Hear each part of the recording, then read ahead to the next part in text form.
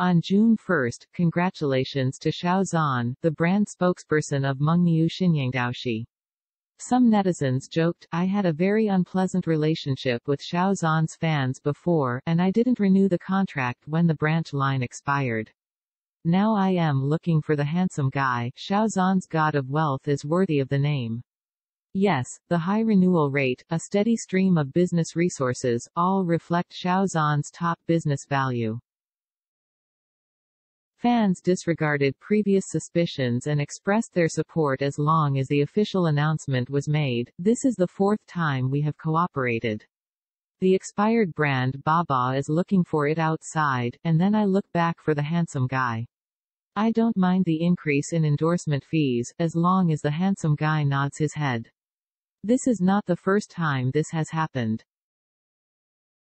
After all, if the handsome guy is signed away by a competitor, the number one position in the industry will be lost. Now the popularity of the entertainment industry is coming and going quickly.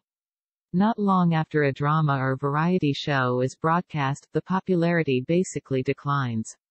Fan audiences will also follow other stars as new shows air. So now brands are more likely to sign up for short-term endorsement cooperation, with less risk and lower costs. Mengniu's method of selecting spokespersons has not changed for so many years. The logic of traffic first makes it more sensitive to hot spots. For example, in a year's talent show, a new generation idol is very popular, so Mengniu will find him for a short-term endorsement. Until I met Xiao Zhan, all the rules were broken. Xiao Zhan can be said to be the man of the year in 2019, and he was the most popular that year.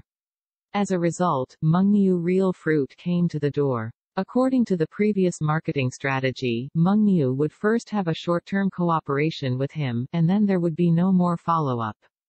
Whoever is popular next year will sign the next one. Unexpectedly, Xiao Zhan has lengthened the cooperation line.